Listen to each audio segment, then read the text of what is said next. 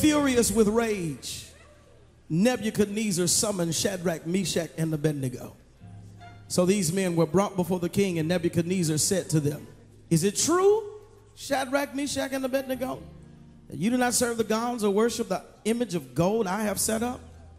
Now when you hear the sound of the horn, the flute, the zither, the lyre, the harp, the pipe, and all kinds of music, if you're ready to fall down and worship the image that I made, good. But if you do not worship it, you do understand you'll be thrown into the blazing furnace. Then what God will be able to rescue you from my hand?" And Shadrach, Meshach, and Abednego said, "Through the fire, King Nebuchadnezzar, we do not need to defend ourselves in this matter. If we are thrown into the burning, blazing fire furnace, the God we serve is able." I got to pause right there for just a second right there. The God we serve is able. He's able to deliver us from it, and he will deliver us from your majesty's hand. But even if he does not, you got to have another level of faith to be able to say that. But even if he does not, we want you to know, your majesty, we will not serve your gods or worship the image of gold you have set up. Let's pray. Father God, in the name of Jesus, it's a preachable moment and I can't do it without you. I need your help. Speak through and to me that the words of my mouth are acceptable and pleasing in your sight, and get the glory out of this moment. I need you, God, to do a magnificent work in this place to such an extraordinary degree that no one leaves here the same that they came, in Jesus' name. I ask that you would transform our thinking, which will change our behaviors and ultimately change our lives. I ask that you reset the course of our circumstance and let that destiny be in alignment with your truth. Thank you for what you're going to do. Thank you for this moment. You set it up. You ordered our steps to be here.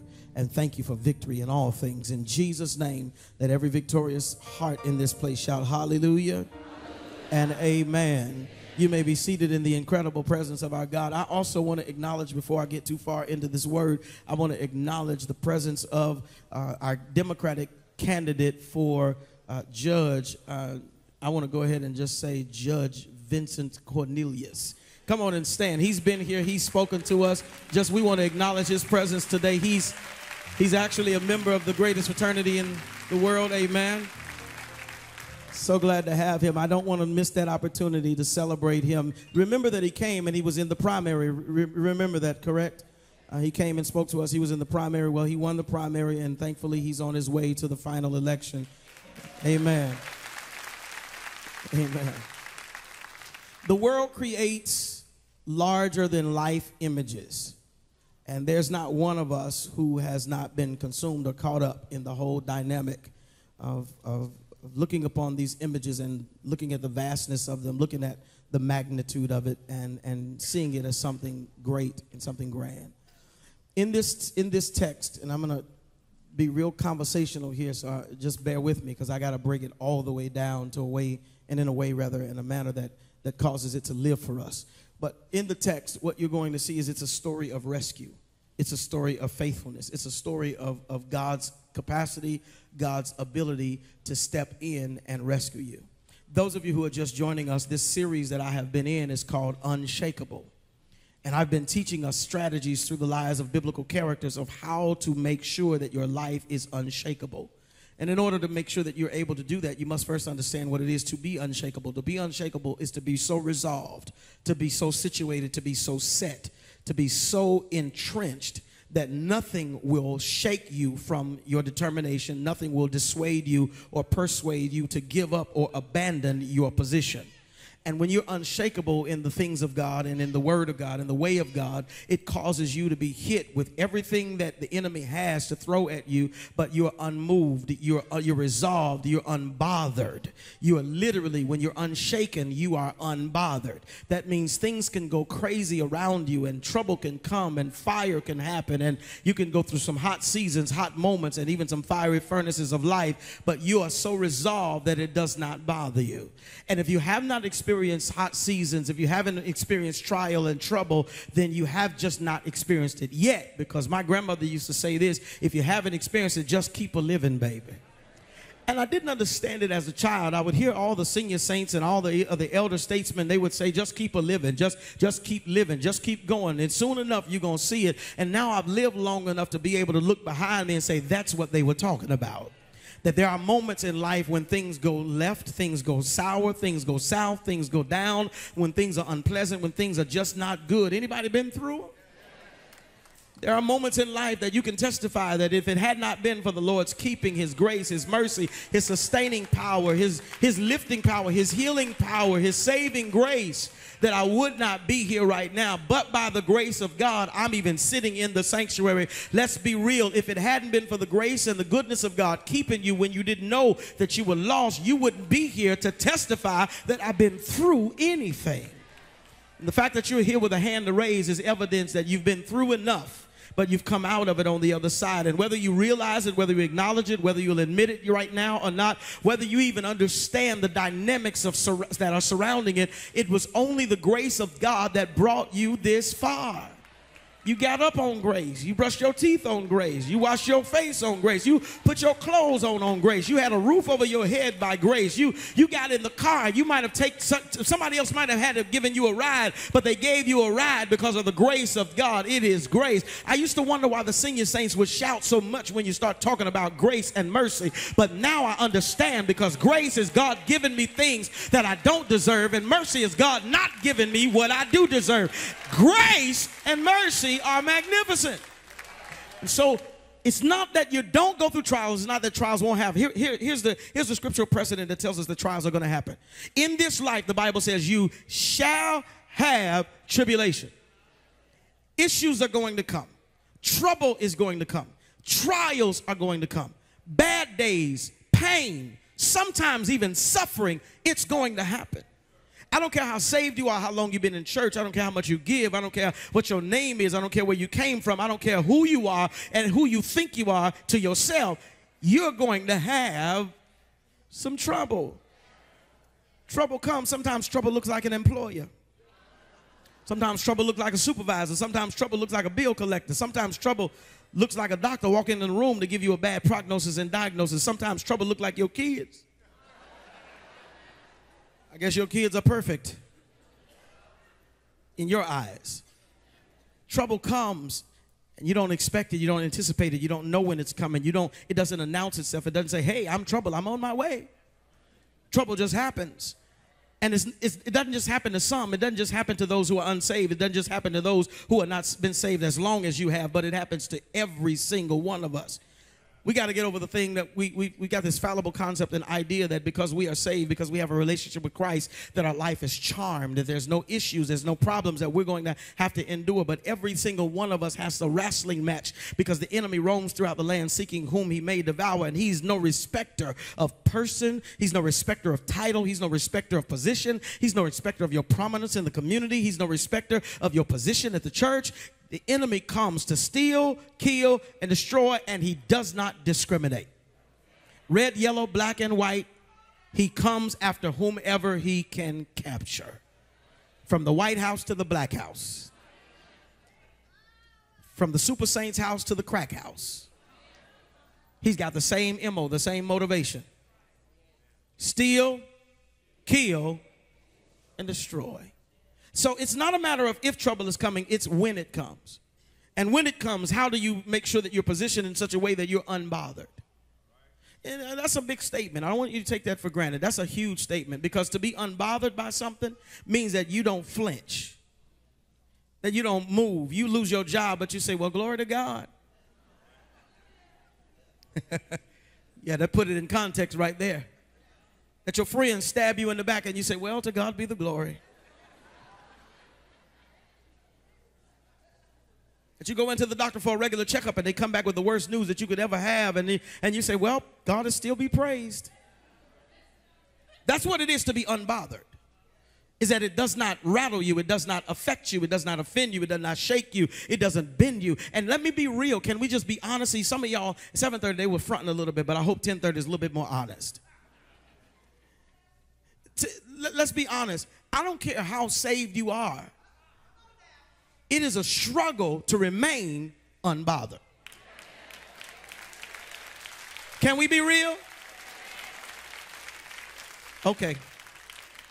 This section right back here, they fronting right here. So let me help y'all out. Let me sit down for 1 second. So in this section, let me help you get to the point where you understand this concept. So is there any point in your testimony that you're able to say, if it had not been for God keeping my tongue,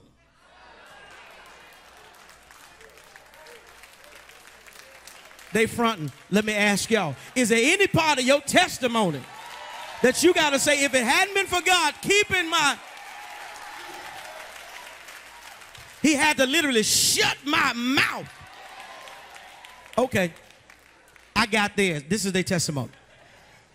Is there anybody that can say, if it hadn't been for God keeping me, it wasn't my tongue. He had to literally pull me back and sit down on top of me to keep me from getting up. So it is a struggle for every one of us to be unbothered, to be unshaken, to be unshakable. We all, I know that we have this fallible concept of thought, and it emanates both outside the church and within the church, that we as believers, sometimes we get so caught up in our Christianity that we believe that somebody should not be bothered because they're saved. Oh, it's amazing how the world will look and say, I can't believe you acted like that and you a Christian. I'm a struggling human Christian. I'm a flawed, fleshly, struggling human Christian. I am a follower of Christ, a believer of Christ, but I also recognize that I'm fighting my flesh every single day. And it's amazing that's not just an ideology that exists or emanates outside of the church, but it actually, it ruminates within the congregation. Because some of the saints are like, I can't believe, did you hear our pastor was talking like that? I can't believe pastor went off on them like that. Because we think that because we're in church, because we're saved, that we're infallible. And more importantly, that we don't have to wrestle, that we don't have to fight. But here's the catch. The fight is fixed. Here's the thing. In my strength, I'm not capable of overcoming and containing my flesh. That's why I don't function, operate, and dwell on my strength. But it is the strength of God that I'm counting on, depending on, because God is a keeper.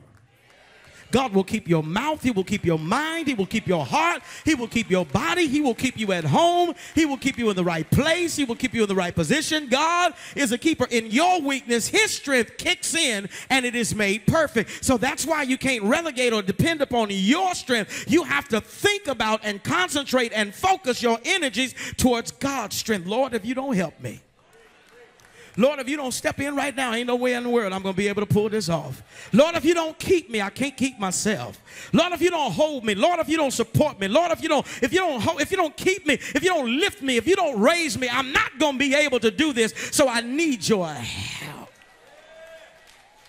Some of us are so prideful that we forget to ask God for his help. You got to be able to ask God for his help. I saw something on social media this week. It was a little girl and her mom, she liked spicy food, and the mom was eating some wasabi. Anybody know what wasabi? Everybody know what wasabi is? It's Japanese, like horseradish. It's hot as hot as hot as hot. And so the little girl was trying to get some of mommy's food, and she wanted some of that wasabi. And so mommy's like, you want some of this? She was like, no, no, no. And then she said, wasabi, wasabi. She's like, you want some? She's like, yeah. And so the little girl took it and she just did a little bit right there on her teeth, just a little bit on the tip of her tongue. And the little girl smacked her lips a little bit. And the next thing you know, she said, help.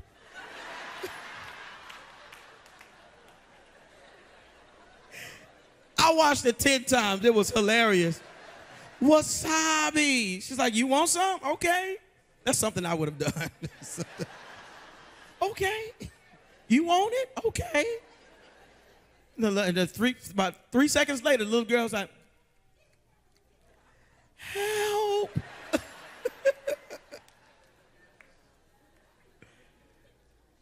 Some of you all have been handed hot things in life.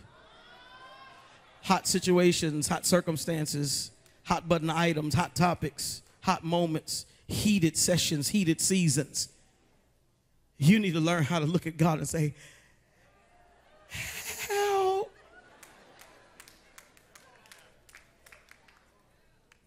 One of the reasons that we don't ask God for the help that we need is because we're so prideful, because we're so egotistical, because we're so self-centered, we're so dependent that we have not learned how to depend on God. And in your own dependency, you keep failing yourself. Let me tell you where you're failing yourself. And one of the ways that this story shapes and chronicles our failures is through the exemplification and the exhibition of idols. We failed ourselves, and we failed to ask God for what we need, and failed to honor him and even acknowledge him for who he is, because we are so idolatry centered now. Even as a community, as a people, as a culture, we are probably the most idolatrous culture that has existed throughout the course of time. I mean, and that's a huge statement. That's a massive statement, because idol worship was perpetuated from the beginning. I mean, you think about Baal, the god that they worshipped, or all of the Balaam, or all of the ones that that existed and that they worshipped even back in the Old Testament. But to say that about our cultural context really is offensive to some people, because you don't even realize what idolatry is, and you don't even realize you're participating in it. And here these boys, Shadrach, Meshach, and Abednego, are positioned, and they're given this opportunity to worship an idol god, but because of their upbringing, train up a child in the way that he should go. As teenage boys, they've learned God enough. They've been with God enough. They've made a decision to follow God at such a definitive degree. They're unshaken, unmoved, and unbothered by what's being presented, to the extent that they resolve, we will not worship those idol gods. We're only going to serve God. King Nebuchadnezzar is given this task and this responsibility of carrying out his law that he put into place, the edict and the decree that has been handed to them. But they made a decision that we're not going to do that. We will not bow down, and we will not worship other gods. It's something to be that resolved and be that committed, that even in the face of adversity, even in the face of death, because the pending responsibility of these men would be that they would have to be executed in a fiery furnace. But they had made a decision. I don't care what everybody else says. I don't care what it looks like. I don't care what it feels like. We're not going to worship idol gods. And some of you, if I take a poll, I'm not even going to embarrass you and put you on Front Street, because I could ask, how many of you are committed that you will not worship an idol god? Everybody in the building will be like, amen, pastor. No way in the world I'm going to worship no idol god. I would not worship idols. But here's the thing. Idolatry has become so cloaked that many of us don't even realize we have become idolaters. See, the world creates these larger-than-life images. And these larger-than-life images, let me first of all define idolatry. An idol is anything. An idol is anything, now this is going to hurt you, or anyone that you place before God. Sit on it for a few minutes. Go through the Rolodex of your own experiential knowledge. Anything or anyone that you place before God is an idol. Are you with me? So, celebrities have become idols to us. We even got a show on TV called American Idol. You'll even hear people say, oh, you're my idol. No. Because now you have become an idolater, because you just said that I am your idol. I am the one that you place before God. And so you've got to even be careful about the vernacular and the terminology that you use, because it can literally begin to invade the expressions of your heart, and out of the abundance of the heart, the mouth speaks. And ultimately, your mind is inextricably tied in that process. So ultimately, as a man thinketh in his heart, so is he. So you do not want to pronounce yourself an idolater or an idol worshiper by even using terminology that speaks to it. Oh, this is going to be a tough crowd. It's all right. I'm coming down. Athletes, celebrities. Let me give you an example. If a celebrity came in, if Steph Curry came in, or if you with the enemy team, if LeBron James came in this sanctuary,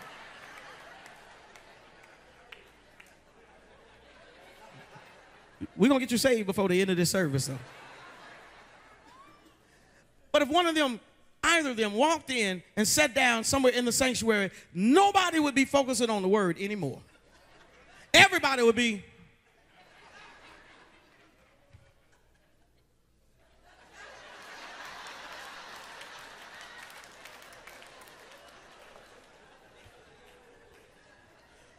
When you have God's mouthpiece presenting you the truth of who he is and what he has to speak into your life, a life-giving, life-altering, life-changing word, but you'll be so caught up in the idol.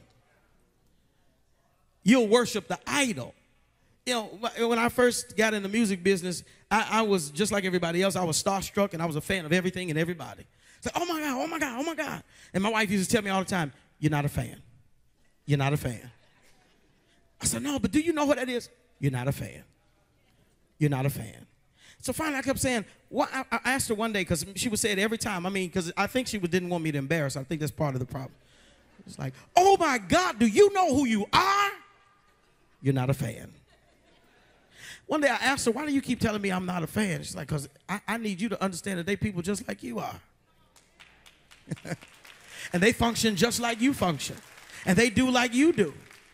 You're just as important as they are. I said, well, say it then. She didn't have to tell me twice. I walked in, I'm not a fan.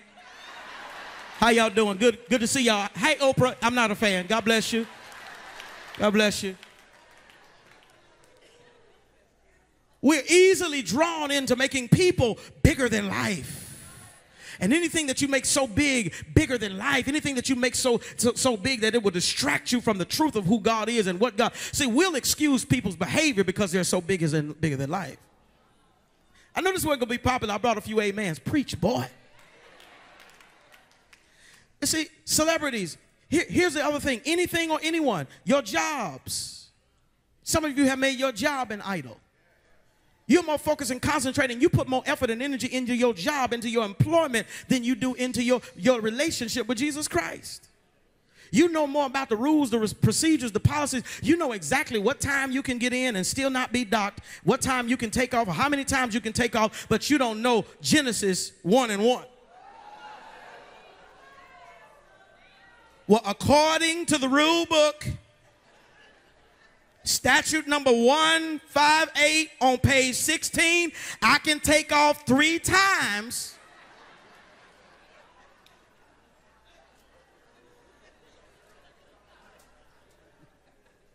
Oh, yeah, you know it.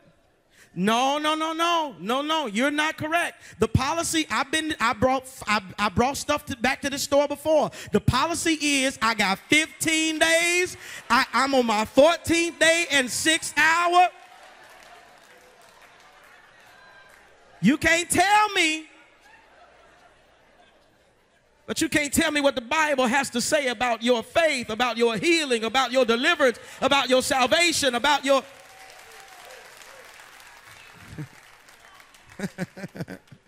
Idolatry. You can even become an idol worshiper when you start worshiping your own wishes over God's will.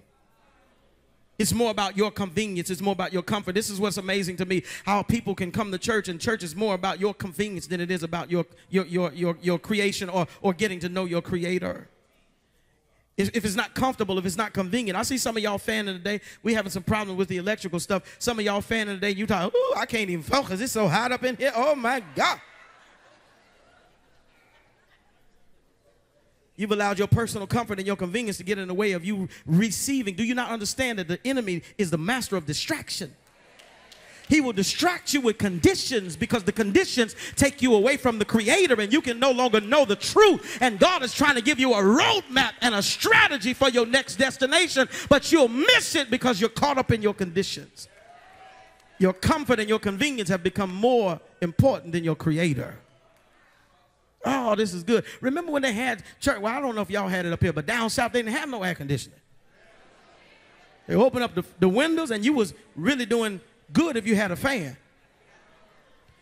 They had them fans with Martin Luther King and that black family that everybody in the country had on the same fan. And nobody complained, nobody budged. Nobody moved, and they shouted, they danced, they cried, they worshiped. They didn't have all this instrumentation. They had their feet. They stomp on the floor to make a rhythm in the building, and before you know it, somebody in the back would cry out, "I'm a soldier." But nobody complained because it was about what they came to get, what they came to give, not what they came to receive. God, what do you have for me today? What can you tell me that's going to cause me to be able to go through the fire this week? What can you give me that's going to cause me to be able to go through the fire on my job, the fire in my house? There's a fire brewing all around me. I'm walking through the fire. It's hot, and I cannot get through it unless I have you with me. And they were not afraid. No, they were ashamed to stop everything and say, "Help." We've gotten too caught up in our idols. Your schedule is an idol. You worship your schedule more than you worship social media more than you worship God. Oh, Jesus, help me. You're more consumed with Snapchat and Instagram and Facebook and all the other social outlets than you are with finding time for prayer. God says, can I get some FaceTime? You're giving Facebook all your time. Can I get some FaceTime? When was the last time you had a prayer life? There's a difference between you praying and having a prayer life. A prayer life is a lifestyle. But everything else has become more important than God. I'm going to even talk about this because I just feel it. Y'all have to look over me. Y'all guess, and I so want y'all to know y'all are welcome here. But some people make their fraternities and their sororities and their other organizations and their charitable thing. You make that more important than your God. But yet you say you stand on biblical principles. Thank you, Holy Ghost. See, when you walking in divine authority, you ain't got to be scared to say it. Because at the end of the day, truth will stand whether we want to stand with it or not. And lest you think that all of the idols are external. Let me hurry through this. Lest you think that all the idols are external. Many of you are tempted to create a false image of yourself to impress other people. So you become your own idol. You're more consumed with what is making other people happy and making other people think good of you. So you have literally become an idol in your own eyes. You ought to post what you really look like. You need to act like you supposed to be.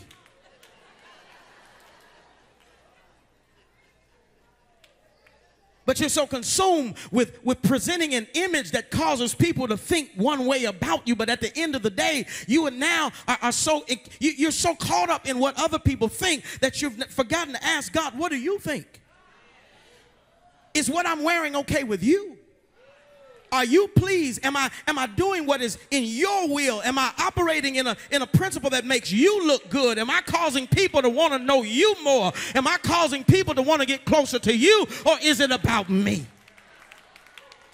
How many likes did I get? Well, did you get that like? Did you get the one that counts? Did you get the one that really matters? Is God really caught up in your sexiness? Or is he looking for your substance? But we're so consumed. See, Shadrach, Meshach, and Abednego were able to stand in the face of the king and tell the king, no, we're not going to bow down and worship your other gods, because they had done what we need to do. Some of you need to get over your desire and your need to be liked. That's a difficult thing. Because understand, there's not one of us who doesn't have a moment that we really want people to like us. But if you're not able to stand in the face of adversity and know that your stance might cause people not to like you, then you're not going to ever be to a place of unshakableness or being unshaken. If you're going to ever be unshaken, you got to be unbothered. And to be unbothered means I really don't care if you like me.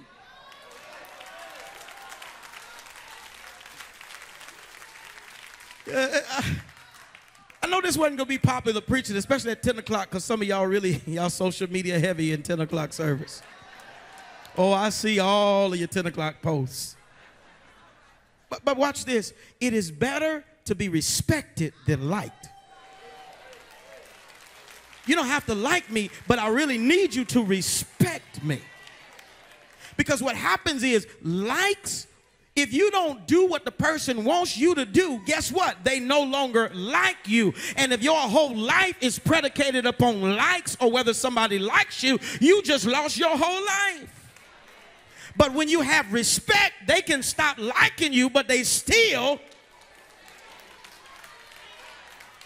got to respect your position. They got to respect. See, and this is the thing. When people know that you don't get down with foolishness, they don't bring foolishness to you because they respect you enough to know that foolishness does not operate in your sphere of influence. Garbage is only deposited in a receptacle that's willing to receive it. Whenever you, listen, I love my kids, and I'm so proud of them. I'm so proud, and I'm not saying they're perfect. Please don't make mistakes about that. I'm very clear to know that they're human and they're children. But my son did something incredible this week. He went to a party, and he's driving now, and so it's a different experience for me. Parents, you can relate. It's like, you going where? Oh, okay. You know, there was a time when I dropped them off. We walked to the door. I saw who was in the house. I spoke to the parents. I said, all right, I'll be back to pick them up at this time. But when they start driving, it's like, how long you gonna be there? Well, who gonna be over there? Where the mom and dad are gonna be? It's in the house. What floor of the house? If I fall up over there, what level you gonna be on? You know, so it's a different experience. And so my son called, and he went to the thing, and, you know, I praise God. People are, you know, mysteriously trying to figure out what kind of car I got. I mean, none of your business. But I did get one. I'll tell you this. I did get one that's got this special button. It's called locate. I hit that locate button. I said, all right, I see you. All right, you where you said you was going. Amen. I see how fast you was going. All right, look at God. A few minutes later, he called me and said, Dad, I had to leave. I left the party. I said, yeah, I saw. I mean, oh, you did? Where you go? He said, well, I just didn't feel right. I didn't feel right about it, and so I grabbed my friends and told them, like, let's go, and we're just gonna go grab a bite at McDonald's. It wasn't a good atmosphere. There was some stuff going on that I wasn't okay with. I just didn't feel good about it. He said, so I just left. He said, and while I was pulling off, he said, I was at the stoplight at the corner. While I was pulling off, the police was pulling in.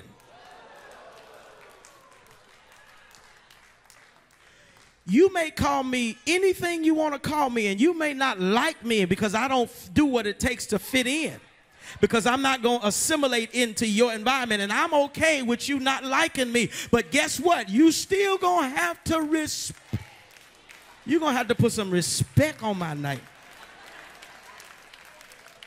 Tell your neighbor, you put some respect on my name. Y'all so proper. Put some respect on my name. If I reject the world's idols, I need you to get this, because idols are everywhere. And I had to break that down. I spent a lot of time on it because I want to make sure you understand that idols don't look like what you think they look like. That idols are not these big, huge statues that are in the middle of town. They're not golden calves. They're not. Your idols are in your hand. They're your phones.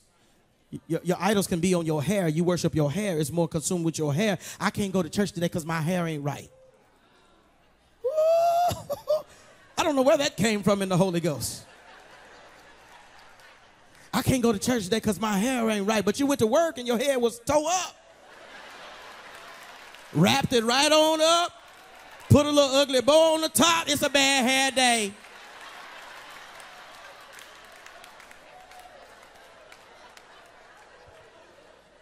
Y'all be making me act up. We got company today. Come on, stop that. We got to come. But I want you to understand this. When they rejected the notion, we're not going to bow down and worship these idol images. I want you to watch this. If I reject the world's idols, watch this, people will try to burn you. I don't want you to miss this, because whenever you decide that you're not going to assimilate, when you're okay not being liked, well, girl, they're going to talk about you. You know they're going to be mad, and they're going to have to be mad. They'll respect me even if they don't like me. They can talk about me. He thinks he's better than everybody else. They think they all that. She thinks she's something else because she got this, because she got that. No, at the end of the day, you don't have to like me, but you're going to have to respect me. So when you make that decision, I need you to understand that people are going to try to burn you. King Nebuchadnezzar said, you know, if you don't bow down, I'm going to have to burn you. I'm going to have to throw you into the fiery furnace. You know you're going to be consumed by the fire. And you got to be to a place in your faith where you're able to say, well, burn me. Do what you got to do. Say what you got to say. Be mad. Be angry. I'm going to love you. I'm going to pray for you. I'll even pray with you if you like. But at the end of the day, I have to be resolved and understand within myself. And this is the decision you got to make today, that when you decide to stand for God, the enemy is going to try to turn the heat up.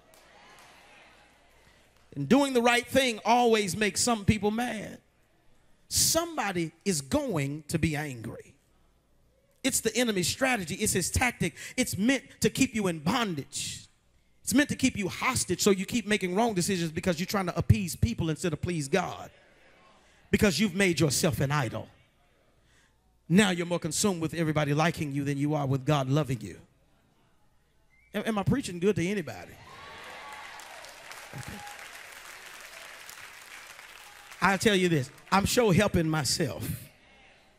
So what should I do when the heat is turned on? Since you're saying, Pastor, that the heat is coming, it will be turned on, that it's going to be hot seasons, there are going to be hot moments, that when the enemy finds out that I'm not going to bow down and worship the idol gods, that I will serve God, that I will be pleasing to God, that I will be unmovable, unshaken, and unbothered. When I make my mind up, the heat is going to come on. So, Pastor, what should I do when the heat is turned on? I'm so glad you asked.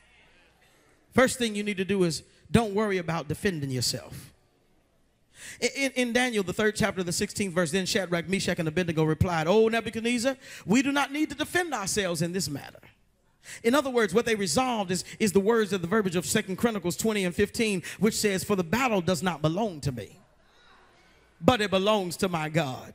I don't care how many armies are encamped around me, this battle don't belong to me."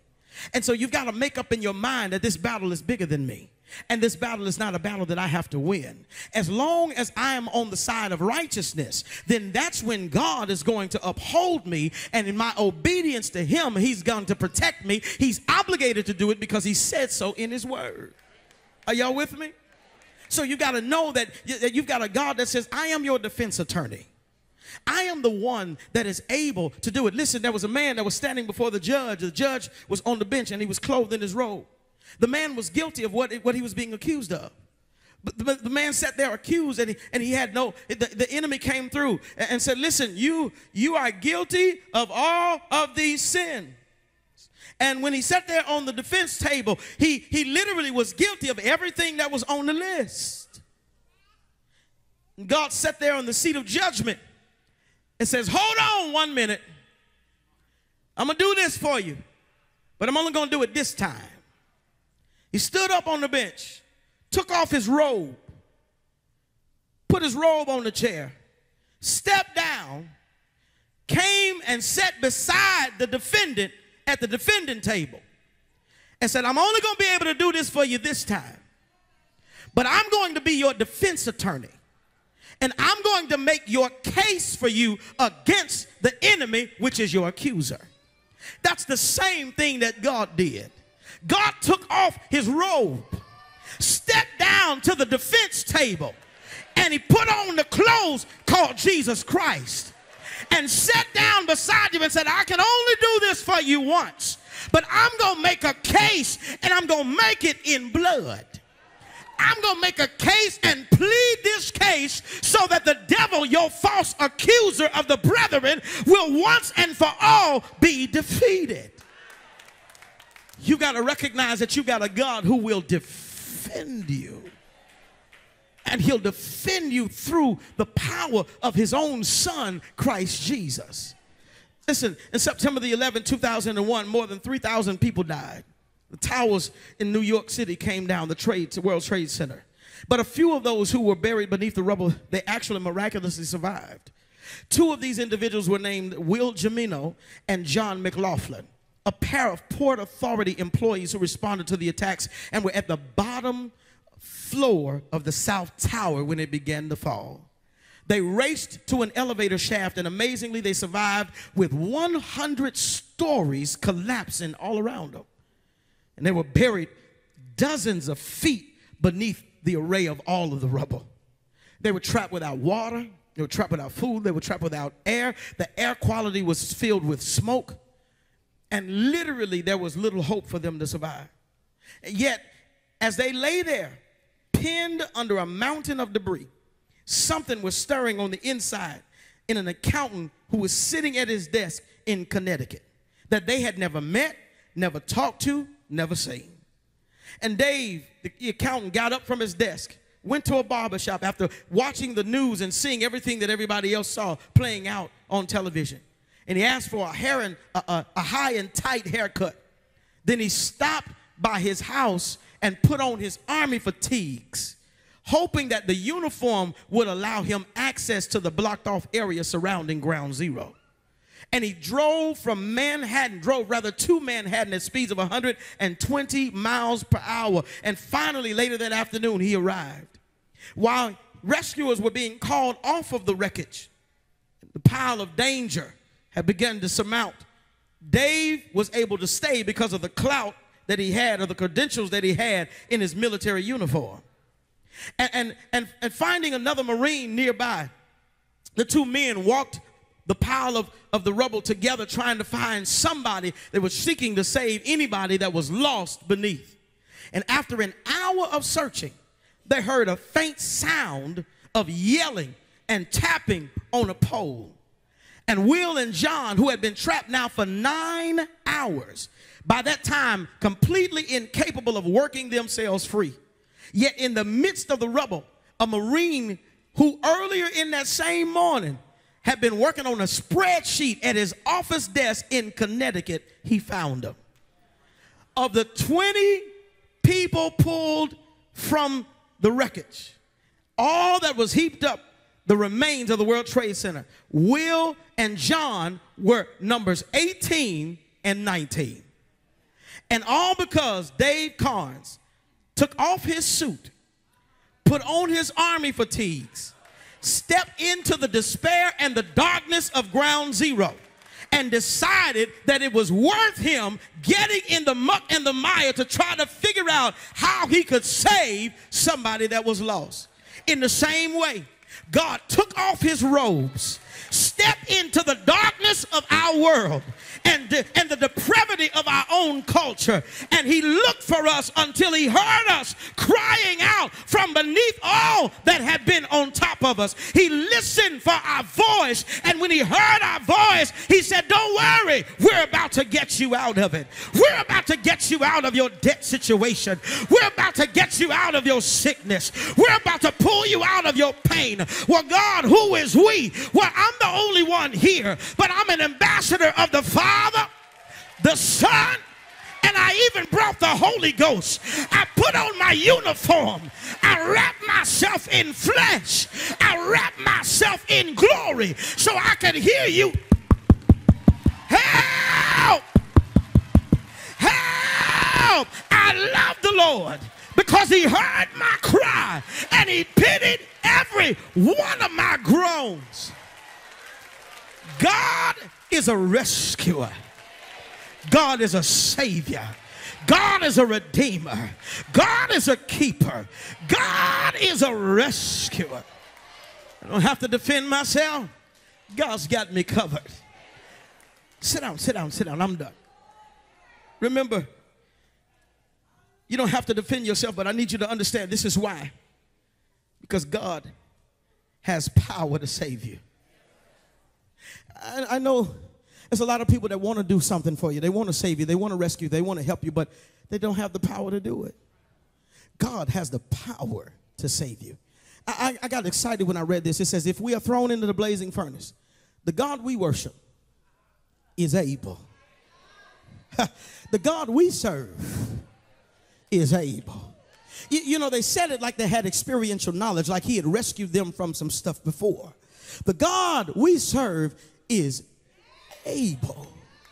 He has the capacity, he has the ability, he has the power, he has the strength, he has the might. Well, what kind of power? What kind of power do I have to go through the fire, to be put into a fiery situation? What kind of proxy of his power did he extend to me? I'm glad you asked. Y'all asked the best question at 10 o'clock service. Go to Ephesians, the first chapter, verses 18 through 23. Come on right quick, because my time is almost up. Ephesians 1, 18 through 23. Ephesians 1, 18 through 23. Listen, read it with me. It says, I pray that, now read it aloud. I pray that the eyes of your heart may be enlightened in order that you may know the hope to which he has called you, the riches in his holy people, and his incomparably great power for us who believe. Stop. Now, you see the prerequisite. The prerequisite is for who? Say it one more time. Tell your neighbor they're a little slower. Tell them no child left behind. We got you. The power is reserved for whom? For us who believe. But put it back up. Put it back up. I pray that the eyes of your heart may be enlightened in order that you may know the hope to which he has called you, the riches of his glorious inheritance in his holy people, and his incomparably great power for us who believe. It is reserved for us who believe. It is reserved for who? Okay, that doesn't get you excited, but this should get you really excited, because I need you to understand what kind of power, because you believe, what kind of power you got access to. Some of you really can't get excited because you don't know what kind. When you hear power, all you think about is like, I got a plug. I can plug it into the socket and it's going to charge my phone. You hear power, you think my battery has power in my car. If I turn it, it turns over and it'll start my engine. You think I have power because the light system is now connected with this grid, this power grid, and there's a transformer and a power station that's sending energy into my household, and so my lights will work, so my electronics will work. That's what you think of when you think of power. But I need you to take it a step further, because the power that you have access to is greater than any power that you can harness in earthly means or through man's dynamics. So watch, what kind of power do I have, Pastor? What kind of power did he invest in me? What is the inheritance of power that he has given to me? What is the richness of authority that he has invested in my hand? Here it is. Here's your power. This is the power that you have access to if you believe. Watch this. Read on. That power is the same as the mighty strength he exerted when he raised Christ from the dead. That's the power that you have access to and is at your disposal. So what are you afraid of? What are you trembling for? What are you intimidated by? When you've got the same power that raised Jesus from the dead, is the same power that he has invested as an inheritance into your life just because you believe in him.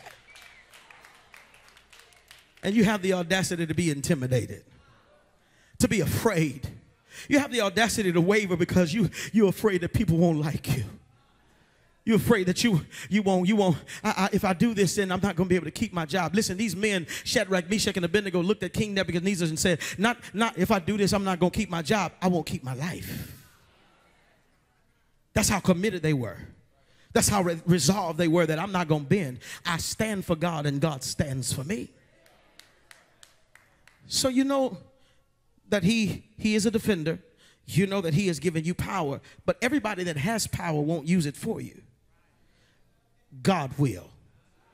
It's not that he's able, just that he's able to save you, but he's also willing to save you. It says, and he will save us, even from your hand, O king. So we're not worried about it. We know that it's just a stress test. In order for God to be able to make sure that we're qualified to handle and to hold what we're about to come into, he has to go through it. He has to take us through a stress test to make sure we can handle what we want to hold.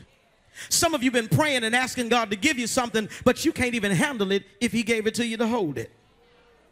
I'll never forget my grandmother, my great-grandmother. She was a cook. Her old, wrinkled, weathered hands were always super tender and super soft.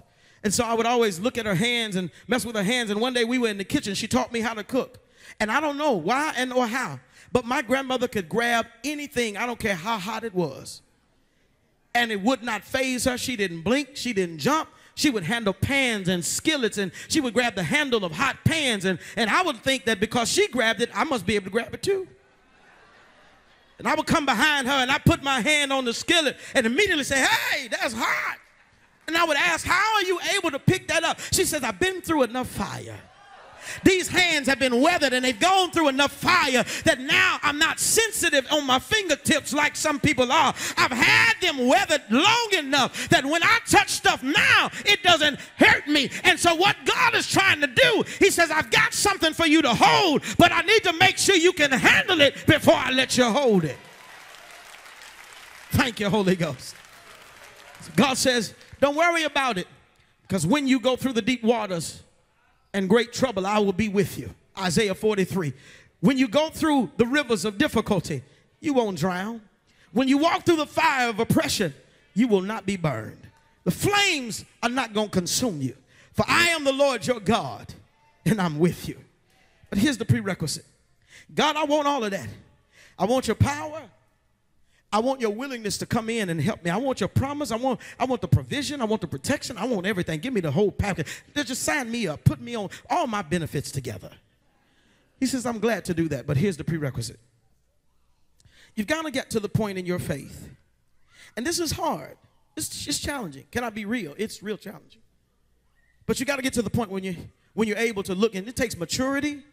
It takes maturity, and it takes a strengthened faith. You got to get to the point where you're able to say, I want this to happen. God, in your power, I desire that you make this happen. I want to be rescued. I want to be saved. I want to be pulled out of it. I want to be elevated, increased. I want to be promoted. I want to be positioned. But even if you don't, I'll still praise you. But even if you don't heal me, I'll still bless you. But even if you don't bring me through it, I'll still worship you. But even if it don't work out the way that I want it to work out, I'll still acknowledge you as my Lord of Lords. But even if you don't, see, it takes a spiritually mature individual who is ready to hold the next level to be able to say, God, this is my prayer. I've been pleading with you for years. I've been crying about it. I've been hoping for it. I've been waiting on it. I've had people to prophesy about it. I've been waiting. I've been faithful. I've been diligent. I've been on my face, and I've been asking you, Lord, I need you to do it. But even if you don't, you got to be mature in your faith. And that's what God is trying to see. He's trying to see, can I trust you to be able to handle what I'm about to let you hold? If you can't be able to stand your ground on this level, then if I let you hold something on the next level, it's going to kill you. My glory is weighty.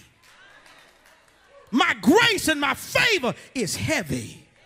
So if you're not strong enough to handle it on this level, he says, if you're faithful over a few things. Some of you have been faithful over a few. I feel it in the Holy Ghost. You've been faithful over a few things.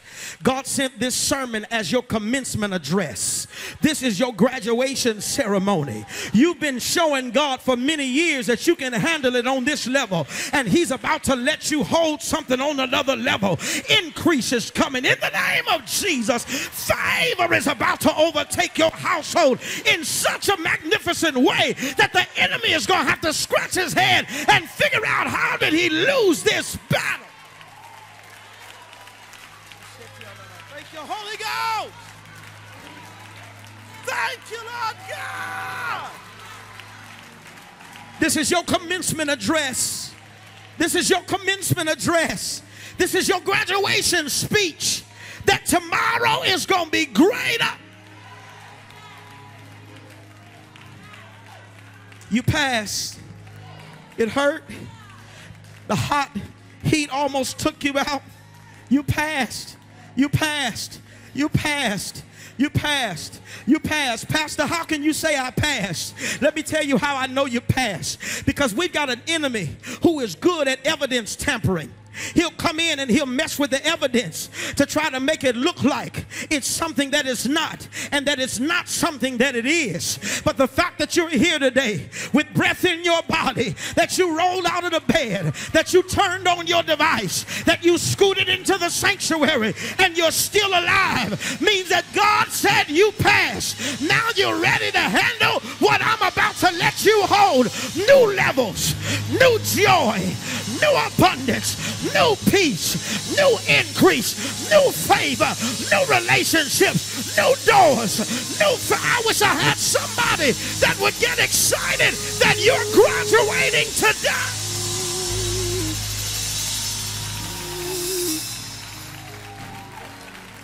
I passed. With the hell that I've been through, you understand that I should have been. I would have been. I could have been. I should have been. I would have been. I could have been. I should have been. I would have been. And I could have been. But God. But God. But God. But God. Every time I turned around, but God, I passed.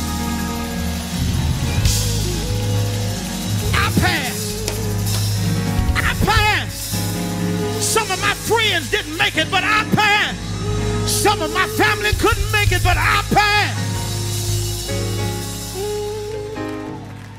Here's the thing.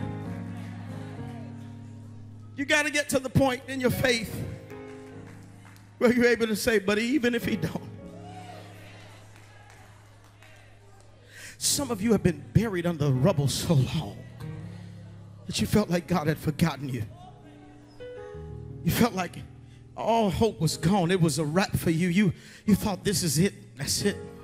I'm done. Nobody cares about me. Nobody even paying attention to what I'm dealing with. Everybody expects me to keep going, but they don't understand I'm about to fall out and throw in the towel. They don't know how close I am to saying, forget about it. But I need you to understand this. The enemy has not been attacking you. The heat has not been so hot so that he can take your money. He doesn't care about your money. He doesn't care about your job. A lot of people will say, oh, the enemy is busy on my job. He's trying to take my, no. He don't care about your job. The enemy doesn't care about your marriage. He knows that if you leave this marriage, you can get in another one, and he's going to attack you there too. He's not consumed about your kids.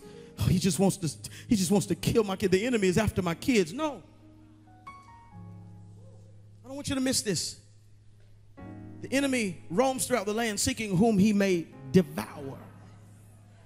To devour means to utterly and totally consume, so that there is no evidence that you ever even existed. So the only way that he can devour you, listen, if he just takes your money, he still leaves evidence.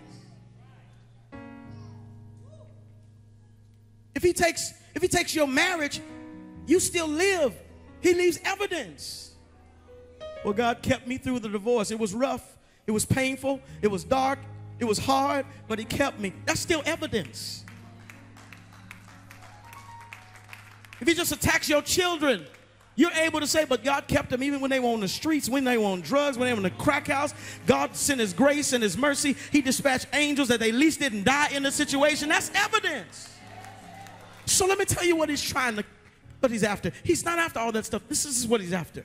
The enemy is trying to kill your faith.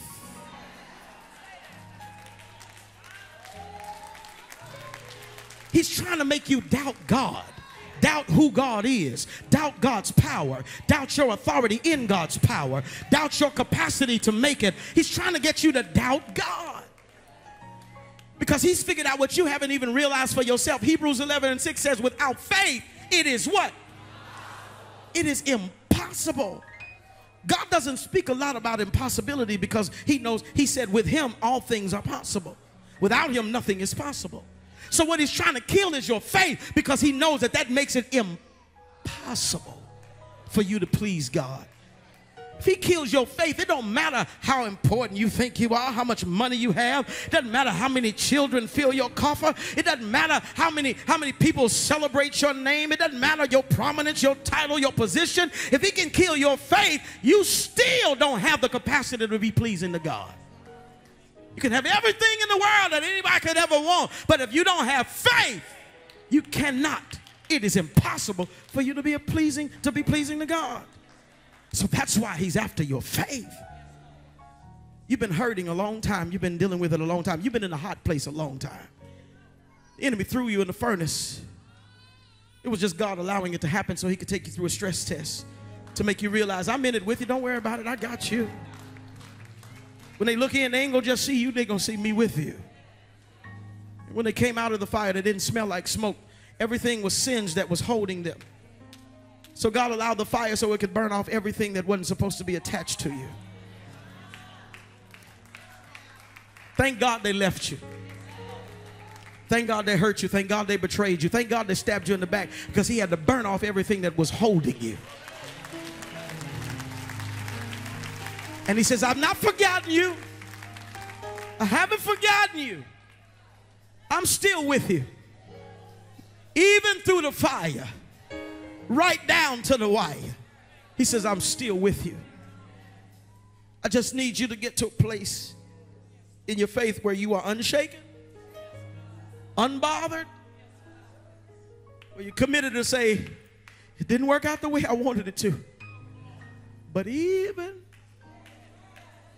if it doesn't, I'm still going to give you glory. I'm still going to honor you. I'm still going to praise you. I'm still going to serve you. I'm still going to be faithful. I'm still going to walk by faith and not by sight. I'm still going to trust you. I'm still going to believe that it's going to work out for my good. All things, not all good things, but all things work together for the good. All things. I'm still going to believe you. I'm still going to hope against hope. I'm still going to be steadfast, unmovable, always abounding in the work of the Lord. I'm still going to be here. I'm still going to give you glory. I'm still going to put you first. I'm still going to seek you above everything else. I know it hurts. I feel your pain today. I feel your pain. But you're going to have to let it go and say, God, I need you now. I need you now. I need you now. Lord, I need you now.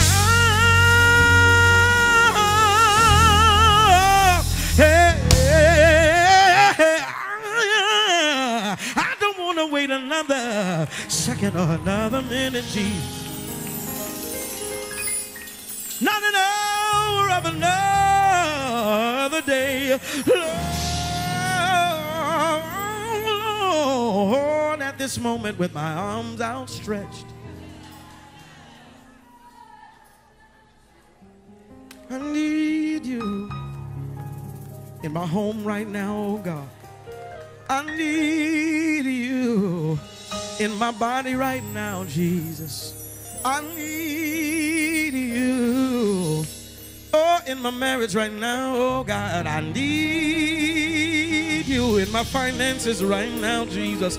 I need you in my heart right now, God. I need you, I need you, I need you, I need you, I need. It's me, oh God, and I'm not ashamed to say I need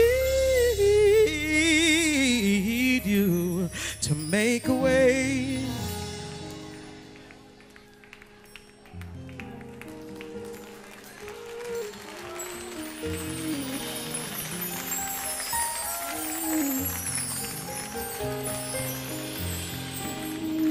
As he has already done so many times before.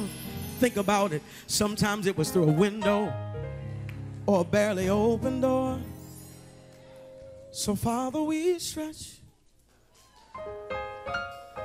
Come on, we who are not ashamed to say, God, we need help. is bigger than me. Come on, get as high as you can on your feet towards heaven right now.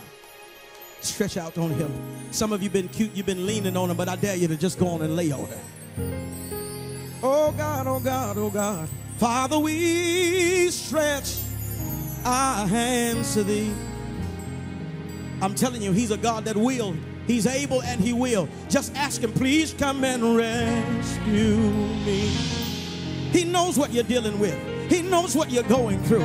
He knows what the devil has done. He sees the fire turned up hotter. Just ask him right now, Lord, please come and rescue me. Because I need you right. That may not be your flavor, so take it to old school and say, I need thee. Oh, I need. Come on, ask him for what you're in need. Lift up your eyes to the hill. Yeah, every hour. Oh God, I need thee.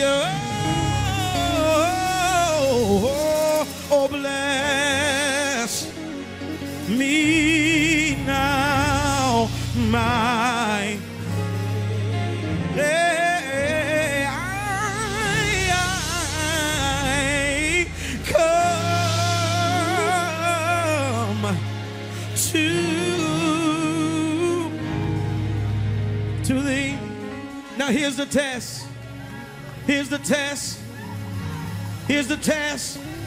It's just a test of the emergency praise system. If this had been the real thing, the trumpets would have sounded. The sky would have rolled back like a scroll. The dead in Christ would have been arising, and we who remain would have been caught. It's just a test of the emergency praise system.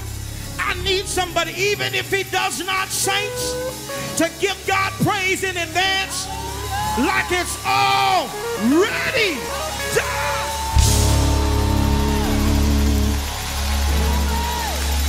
Oh, come on and bless him like you got it. Praise him like it's in the bank. Thank him like it's on the way. Thank God like you're healed from it.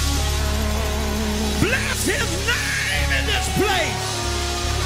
Release a sound to heaven right now. Shatter the atmosphere. Change your circumstance. Somebody give him glory.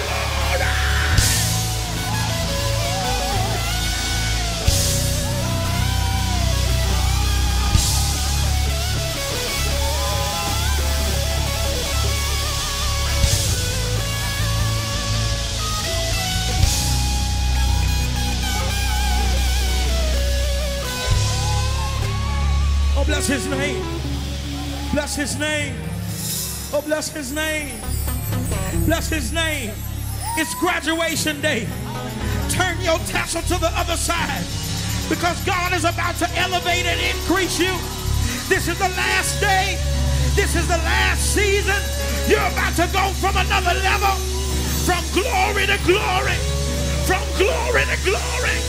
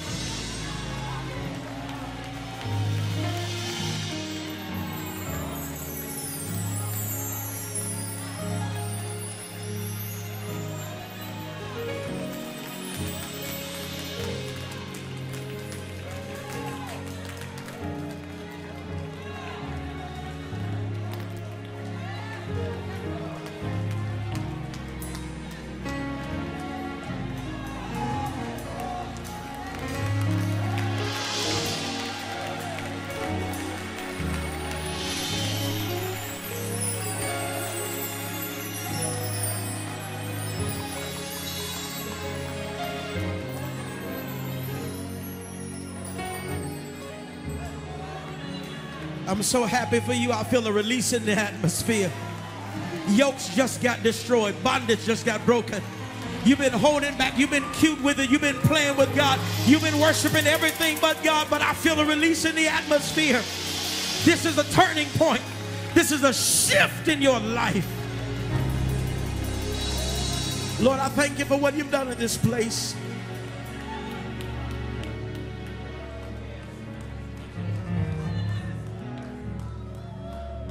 Thank you for the release that you're giving to somebody's life right now. I thank you that they're no longer going to struggle and think that they're struggling by themselves. That you reminded them that you got in the fire the moment the fire was turned up.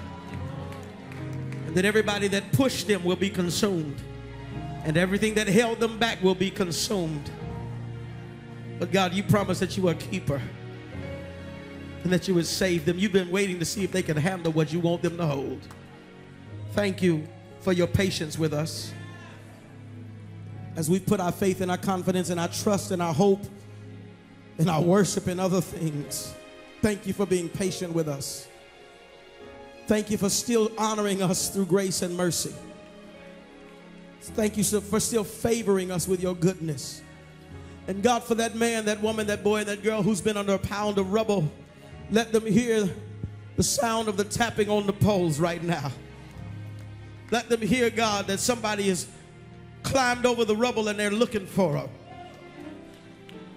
That all of the people that were searching have not walked off the pile, but there's still one who took off his robe in glory, stepped into time and wrapped himself in flesh and called his name Jesus.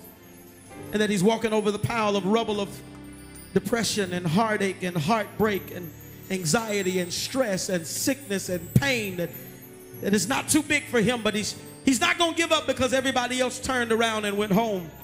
It's not too dangerous for him because he's the authority. He's omnipotent and all-powerful over all things. And so, God, let them be reminded now that he's walking over the rubble trying to find them. And all they need to do is cry out to him. And when they cry out to him, he will hear their cry and meet them at every point of their need. Push them to a place today. Graduate them to a place today where they're able to say, like Romans 10:9 and 8 says, that they confess with their mouth and believe in their heart that you are their Lord and that you were raised from the dead so that they can receive the salvation that you're here to give them. Save them from eternal damnation in hell and save them to eternity in heaven and save them into abundant life even right now. Help them, God, to realize there's only one way, and it's through Christ Jesus. Push them into your promise. In Jesus' name we pray. Amen. If you're here today and you know that you're ready to say yes to God, and you know you want God, and you're ready to say, God, I need your help. I can't live this thing without you. Can't be victorious as a Christian without you. I need you. Come now. The doors are open.